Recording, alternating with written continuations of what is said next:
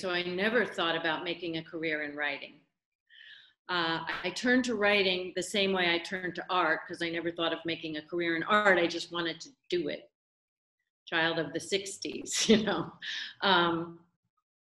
I think I became a little disillusioned with the art world in the 90s. It was very politically driven, and I don't know. I just felt like it had nothing to do with me, and what kinds of things I was interested in looking at. I would run all over New York City and maybe see one thing that I liked. I mean, I understood it, but it wasn't the kind of work I was interested in making. And I always read a lot. And I remember reading, and this would,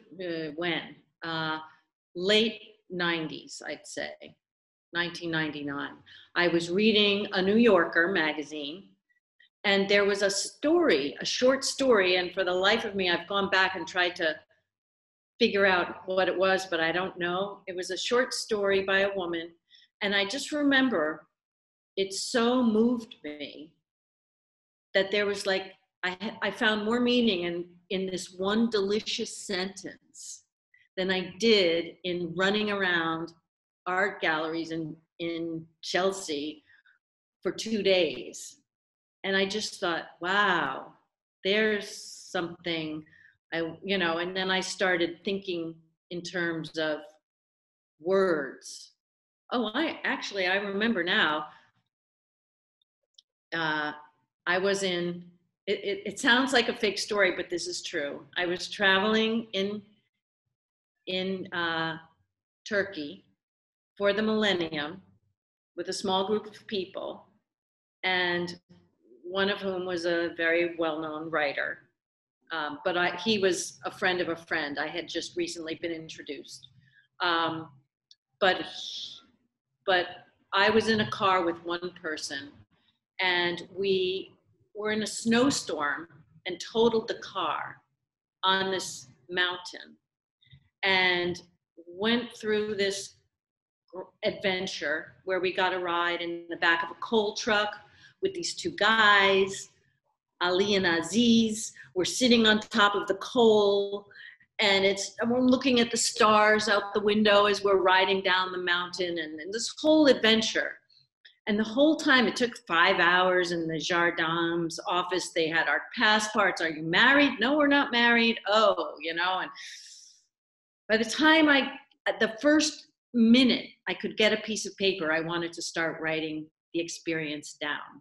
I wanted to capture that sense of not just tell the story, but tell the story with whatever emotions and meaning that I had underneath what was happening. And I just remember scribbling on some random small piece of paper that I had while I was in the police station, and then trying to turn that into something. So that's that, and that was 2000. And I just started writing like little essays, and that's when I wanted to try, and I thought I should take a class.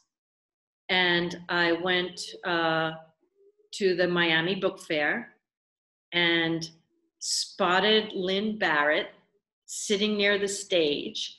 And silly in my head, I thought, she looks nice. She looks like she could be my friend.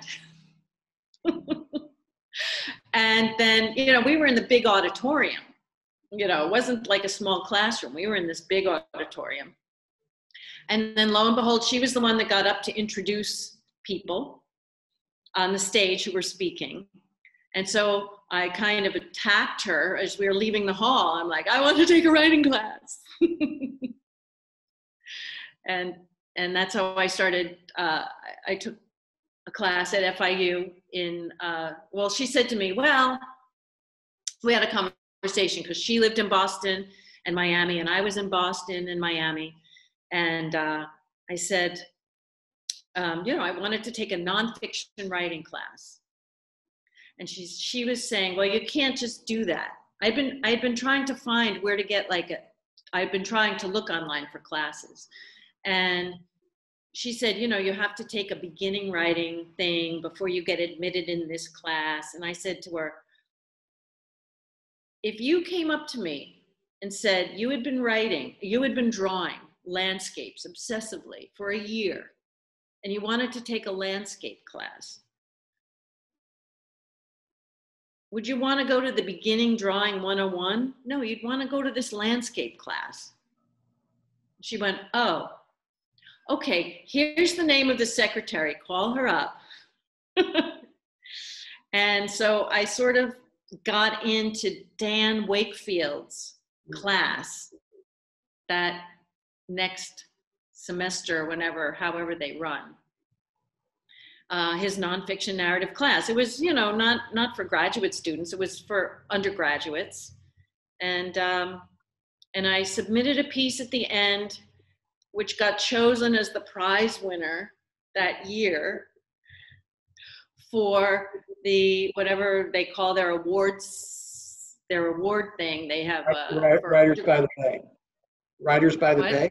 Writers by the Bay. So I was chosen for the undergraduate Writers by the Bay nonfiction thing. When I had to give a reading, it was the first time I ever did a reading in my life. And everyone was like, who is that? Who's that?